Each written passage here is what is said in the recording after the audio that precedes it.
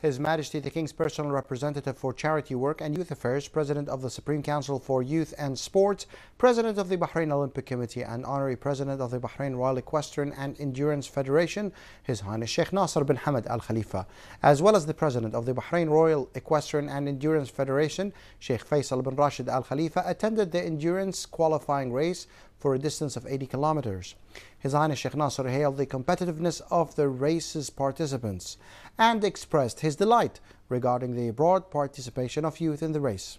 His Highness Sheikh Nasser also affirmed that the coming races would witness intensive competition between the participants in order to achieve the best results for their teams.